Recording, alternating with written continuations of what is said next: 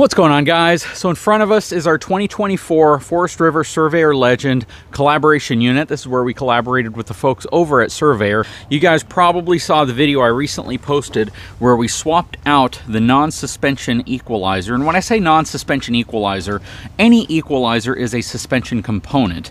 But this is a suspension equalizer specifically because it has rubber bushings that give it additional dampening effects and additional suspension characteristics. So when I say a suspension equalizer, I'm specifically talking about one that has those characteristics versus the standard solid steel equalizer that you typically see on most travel trailers whenever you buy them. So in that video, we replaced that equalizer with this equalizer. This is the Equiflex. Has rubber bushings on both sides, and it has independent capability of each side pivoting to be able to give it some shock dampening and basically eliminate some of that shock and vibration that would typically transfer up from the ground into the chassis of the RV. I put the greasable wet bolts in from the other side so I could get easier access to the nuts. I kind of regret doing that now, mainly because, as you can see from a tire size perspective, it does not interfere with the grease zerks, and I would have easily been able to access those and pump grease into them from this side if I wanted. Now, a subscriber or viewer on the channel specifically said he puts them in this way because he can go back and monitor the outside of the nuts themselves to make sure that they're not working their way loose.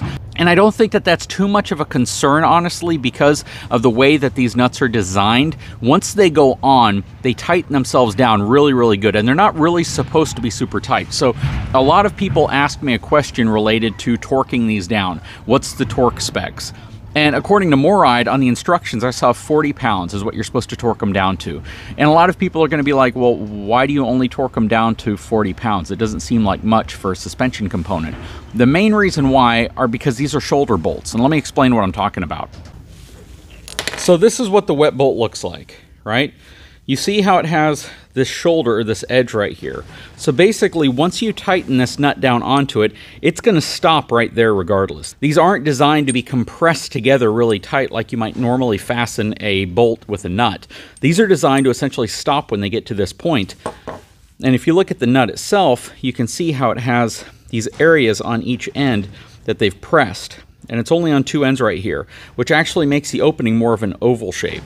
So once this goes down, it tightens into place, and it's going to hug that shoulder right there. So your torque specifications are simply to make sure that this bolt and this nut are seated together properly all the way to the end here.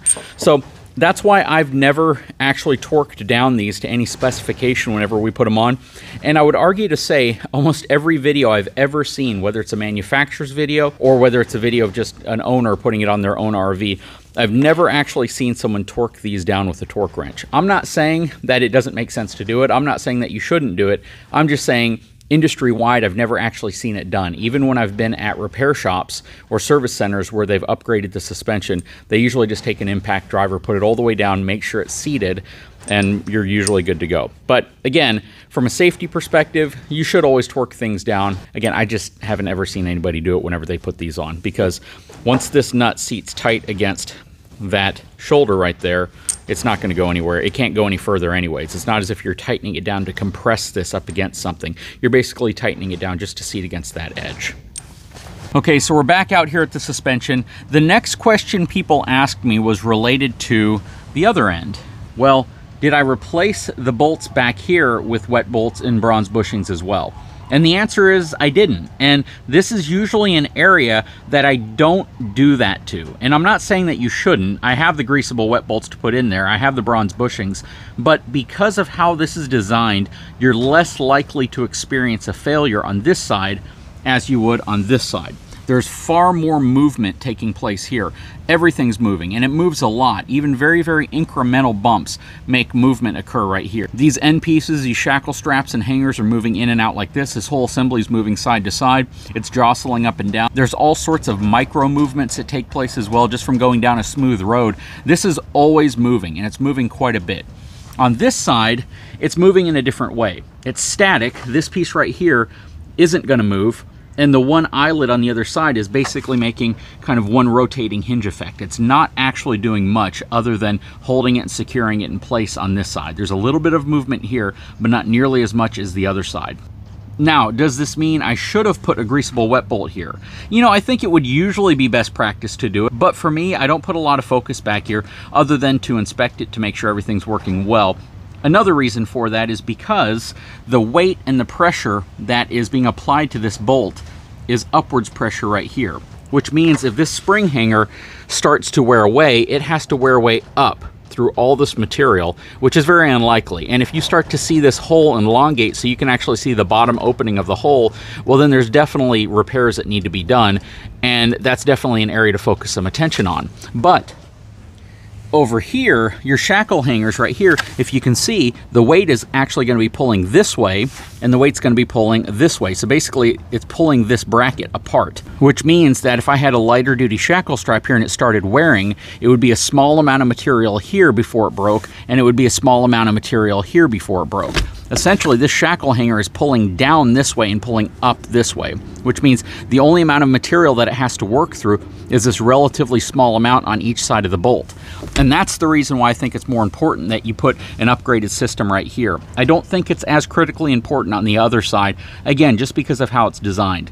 But right here is definitely one of those areas where you want to limit how much wear. Again, this is another example of it. Even if this starts to wear, it's going to start wearing upwards into a much longer piece of steel, and you'll start to see when that wear is occurring. And that's just because there's downward force on the RV, which means there's upward pressure on this bolt. But on the shackle hangers, again, there's upward force on this side and there's downward force on this side, which make these more critical. And that's the reason why I generally just replace this section right here from a practical perspective. I do have the bolts. I could put them in the other end of the spring eyelets. It's just an area I don't focus a heck of a lot of attention to unless I see something happening that makes me refocus my attention back there. Anyways, those were the two big questions, aside from the fact that people wanted to know, does this really help? It absolutely helps. Where it helps the most are going to be those micro movements, those smaller movements, whenever you're going down the road and there's small little bumps on the road and the RV doesn't feel like it's moving a lot, but that micro vibration, that micro movement is transferring into the components and it's being dampened by those rubber bushings before it makes its way into the RV and starts loosening things up, starts making crown molding fall, starts damaging electronics, starts knocking things over inside of the RV. Is the suspension equalizer going to be super helpful if you take the RV off-roading? It will probably add some significant shock dampening to the chassis, but it's not going to keep things from falling over, and it's not going to make a huge difference if you're going over giant potholes or if you're going over super large obstructions in the road or off-roading with it. It's not going to make a huge difference.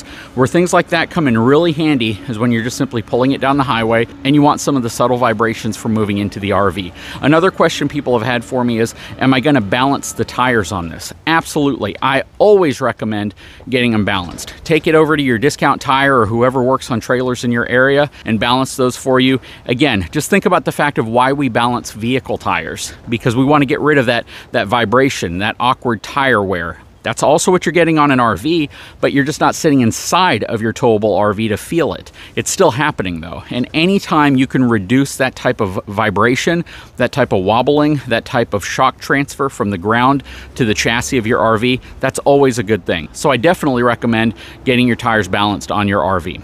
Anyways, guys, I sure hope you've enjoyed this video. I like to do these update videos because I think it answers the questions that people typically ask.